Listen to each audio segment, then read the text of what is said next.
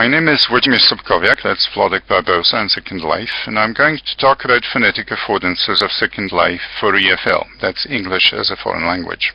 I'll be talking about kinesthetic learners, building blocks in real life, and phonetic affordances in Second Life, and how all these can be connected and combined. Now, one of the famous sayings of Confucius is, I hear and I forget, I see and I remember, I do and I understand. The last line is really an epitome of kinesthetic learning, learning by doing, manipulating objects. Now, people manipulate all kinds of objects. The prime example of that is, of course, building blocks.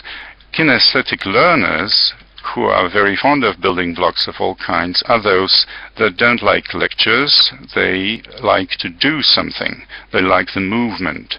They like to change the position. Okay? Building blocks is an example of a toy we love from the very beginning of our lives. Building blocks can be used for language learning when we put some linguistic symbols on them, like you see in the slide.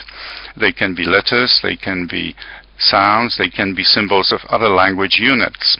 Now, the same idea underlies David Merrill's siftables. These building blocks are actually computers. Each one is a computer that senses the presence of other building blocks in the vicinity. You can play Scrabble, but you can also learn languages with these building blocks. It's easy to look up Merrill's siftables on YouTube. Now, in Second Life, it's much easier to actually build such affordances into virtual objects. You can build phonetic affordances into them, and that's exactly what I'll be showing you in the next 3 slides. Different ideas of enhancing objects in Second Life with phonetic information.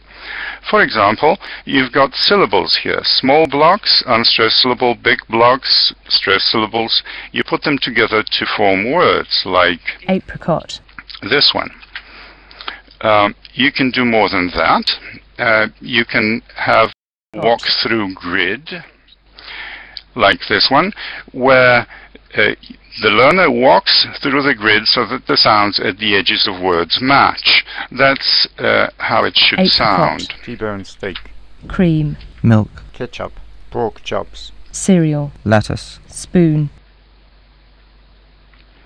Finally, every object in Second Life can have all kinds of additional phonetic information built in, including audio files, phonetic information, quizzes, etc. For example, tropical plant, which is of course wonderful for learning pronunciation. If you want to know more about these objects, do pay me a visit in Second Life. I teach there every Wednesday 12 at noon Second Life time. You've got all the necessary data concerning how to find me on the website, which you see on the slide. Thank you.